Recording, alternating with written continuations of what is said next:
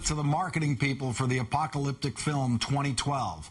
The first trailer for the movie featured an epic scene, the entire Himalayan mountain range, the world's tallest peaks, flooded by massive ocean waves that swallow them whole. And then the trailer cuts to the movie's billboard.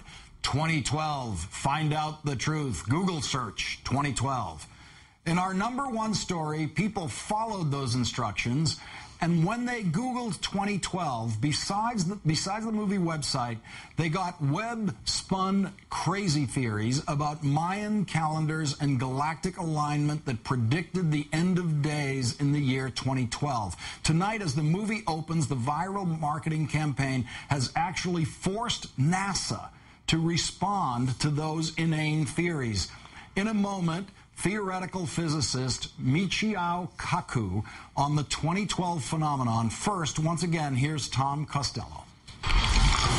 You gotta hand it to Hollywood. If they waited until 2012 to release a movie about the world ending in 2012, there wouldn't be much time to cash in on the DVD sales. When they tell you not to panic, that's when you run! So instead, 2012 is premiering in 2009, tonight, loaded with jaw-dropping special effects, lots of meteor strikes, cascading highways, tidal waves, cities sliding into the ocean. Bad stuff. It's not just California. It's the whole world. The victims adhere to the Mayan calendar, which predicts that the end of time will coincide with a planetary alignment on the 21st of December of Well, kind of. Under the Mayan calendar, today's date, November 13th, 2009, is written as 12-19-16-15-6. And on December 21st, 2012, the Mayan date will be 13-0000. That's the end of the Mayan calendar, and that means we're all in trouble. Except it doesn't really. The normal thing in the Maya calendar after you end a cycle is another cycle begins. And if you were going to talk to the ancient Maya, that's what they'd say. This isn't the end of time. We're just starting another cycle. Yeah, but there aren't many ancient Mayans around anymore.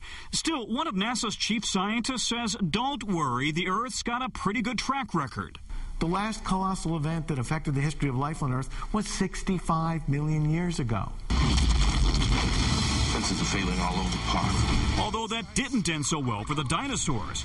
And then they took their revenge in Jurassic Park, which just goes to show this stuff never gets old. Tom Costello, NBC News, Washington. Dr. Michio Kaku is a theoretical physicist, author of the bestseller Physics of the Impossible, and host of the upcoming series called Sci-Fi Science, airing December 1st on the Science Channel. Doctor, welcome. Thank you for joining us tonight. Thank you.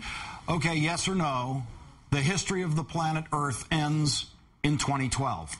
No, and don't quit your day job. Don't sell the furniture. You may be homeless in 2013. Now, you have seen the movie, and I don't want you to spoil anything, or actually spoil whatever you want. Give us an idea of how much destruction is in this thing, and what, if any of it, is possible. This movie is the mother of all shake-and-bake movies. It has that wow factor.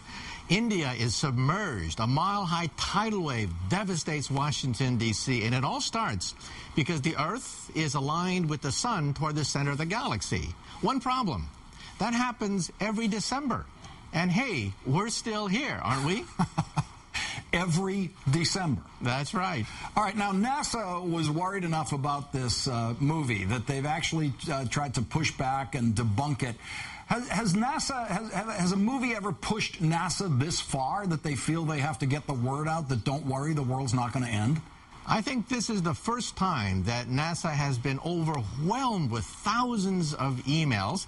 In a contest between Hollywood and NASA, it's no contest. Hollywood has the best PR people, the best special effects people, and hey, NASA ought to get its PR up to speed as well. NASA was caught with his pants down. One theory, I mean fantasy, that's in this movie is that a rogue planet will bombard Earth and destroy us in 2012. NASA says that that's not going to happen. How do they know that's not going to happen? Why couldn't something come from out of nowhere and destroy us? Well, first of all, the Mayan calendar ends in 2012 and was meant to be celebration, a new cycle emerging, and it makes no mention of Planet X. Planet X is supposed to be way out there beyond Pluto, but we've scanned everything outside Pluto. All we see are pieces of ice and debris. So Planet X is not coming. Well, now let's get to water on the moon. What is the significance of discovering gallons and gallons of water on the moon? This is big, real big, because water, ice, is worth more than gold on the moon.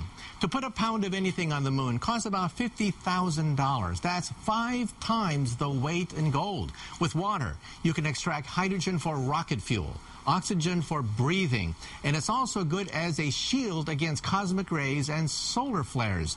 This is a no-brainer. I mean, NASA really scored the jackpot here. But how much, I mean, the things you're talking about require a lot of water, don't they? I mean, how much water do they have to discover to make those kinds of processes viable on the moon? Well, 24 gallons out of one football field doesn't seem like much. But realize that that 24 gallons of water is worth more than gold on the moon. We could shave literally millions, hundreds of millions of dollars right off the top of the space program.